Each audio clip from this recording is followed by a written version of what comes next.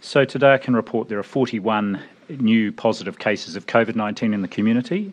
So our total number of confirmed cases associated with the Auckland community outbreak is 148.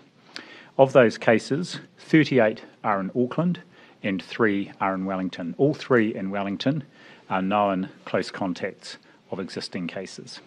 These cases in Wellington were actually first identified 2 evenings ago, but only appear in our numbers today.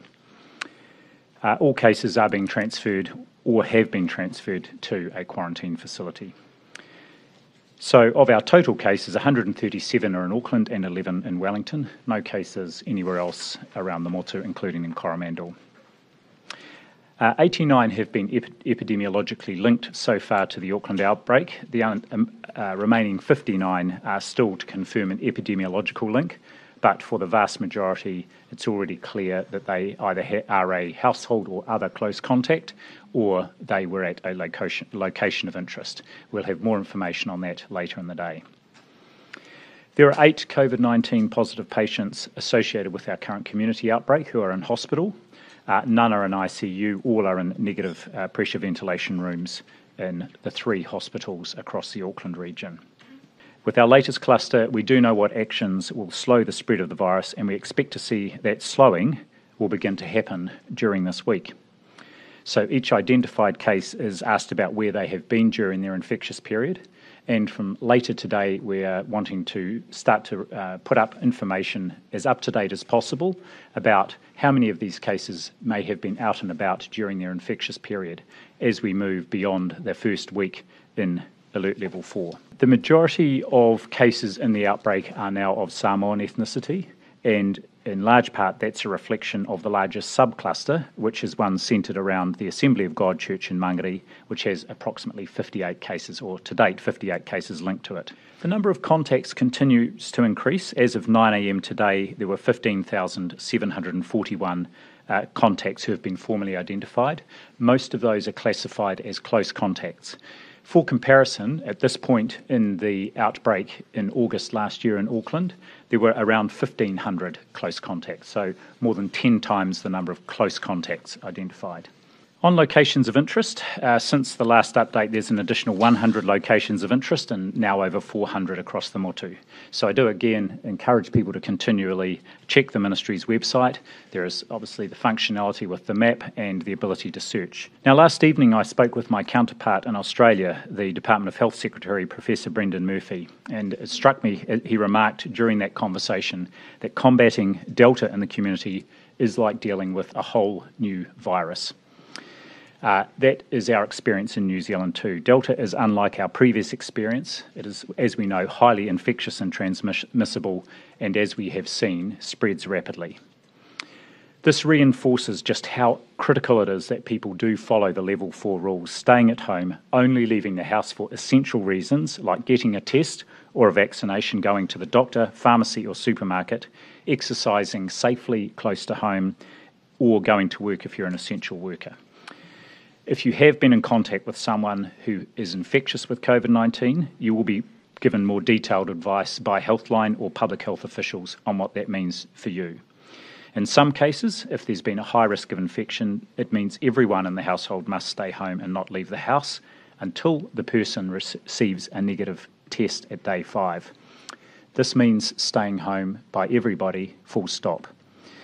There is support available if people need food or other essential services, and that can be achieved by, if you haven't already been referred, by calling the Ministry of Social Development phone number 0800 559 009 or calling Healthline, who will refer you. Testing remains a priority, and yesterday there were 35,376 tests processed across the country. To everyone who has turned out to be tested, thank you very much. The waits are getting less, certainly in Auckland, with primary care back doing a large number of tests. The waits were much lower around the community testing centres, of which there are now 22 across the Auckland region. 26,500 of the swabs taken yesterday were across Tamaki Makaurau. In Wellington, there were around 2,500 tests processed yesterday, and there are 11 community testing centres open again today, as well as primary care, general practice doing testing. When you go for a test, please do try and take your NHI number with you. That will be on a hospital letter, or you may have it already loaded on the app. But you can also use the Ministry's 0800 number to find that out, 0800 855 066. Yesterday was our best day ever for vaccinations, and the first time that we've had more than 60,000 in a day. In fact, 63,333. This is a tremendous result and an incredible effort by our vaccinators working under level 4 conditions. As Dr. Bloomfield's indicated, we do have a wide range of supports available to people to be able to deal with COVID-19, and I just want to speak briefly about those now. The first one I want to mention is the Leave Support Scheme. This is a scheme that is available for employers, including the self-employed, to help pay employees who need to self-isolate and cannot work from home. The support is paid as a lump sum for a 2-week period of $600 per week for full-time workers and $359 a week for part-time workers. It is important that employers and employees work together to make sure they're making use of the Leave Support Scheme.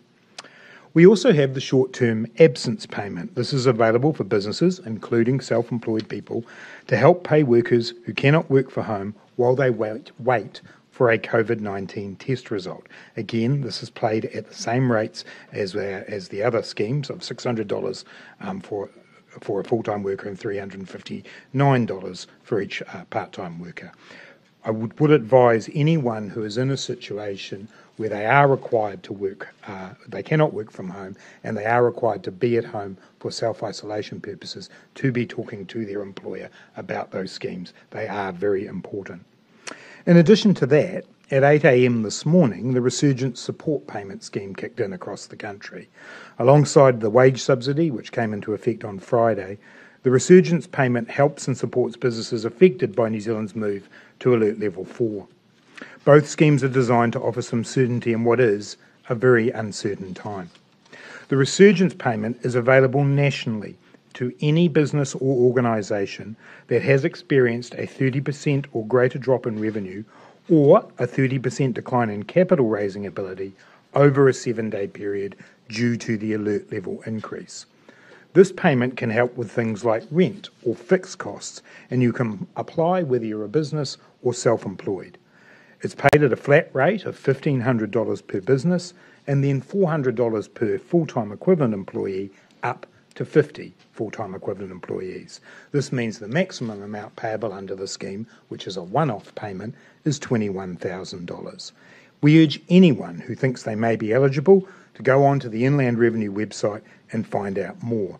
And I can say that as of the first 4 or so hours of operation of the scheme today, 26,000 applications have been made for that payment. In addition, we also have the wage subsidy scheme. This came into effect on Friday, and we've had processed 127,935 applications, totalling just over $484 million that has already been paid out to businesses to support them to retain their workforce. MSD generally aims to process an application in 3 working days, but managed to get some payments out the door on the very day the scheme opened. And I want to acknowledge again the hard work of the Ministry of Social Development staff in processing so many applications in such a short period of time. The vast majority of applicants so far are sole traders or small businesses rather than big companies. Just over 72% of employees covered by the wage subsidy are employed by businesses with between 1 and 19 staff members. Nearly 10% of total applicants following the March 2020 lockdown were companies with 1,000 plus employees. And while it's early days, I can say that at this point we only have one employer with over 500 workers who has applied for the scheme. To all businesses, I want to say today, thank you for how you are adapting to the lockdown and adjusting your systems. There is a lot of resilience that has been built up in the New Zealand economy. Rest assured, we are here for you if you need us to support you. I recognise that a semblance of normality is not the case for many businesses or workers right now. Anyone operating in the hospitality or tourism sectors has been hit hard by this lockdown, as they have previous ones. We are paying out the wage subsidy and the resurgent support payments to support just these types of businesses, and we do encourage those businesses to tap into this scheme. As I've said many times before, for every business in New Zealand, no matter what type, size or location, a strong public health response is still the best economic response. And it is worth remembering the strong position we're in going into this outbreak because of that approach. By the September quarter last year, New Zealand's economic activity had already risen above pre-COVID levels, and we were one of only 4 economies to rebound so quickly. By the middle of this year, our unemployment rate was down to 4%, lower than when we actually went in to lockdown in 2020. And the economy overall has been performing more strongly than before COVID reached our shores. So I want to end by saying a huge thank you to everybody who has made that happen. Everybody is playing their part in New Zealand in this challenging time, but I want to acknowledge today one group in particular, the staff in our managed isolation and quarantine facilities. There are more than 4,500 people working 24 hours a day, 7 days a week at these facilities, which are not the easiest nor the most usual of workplaces. They are the people who work to protect us from Covid-19, and they've not only supported more than 164,000 people to re-enter New Zealand, but they're now also supporting those who've tested positive in this current outbreak and been moved into quarantine. To everyone working in MIQ, whether it's the hotel workers, bus drivers, security staff, health practitioners, police or Defence Force, you are doing a great job and it is much appreciated by all New Zealanders.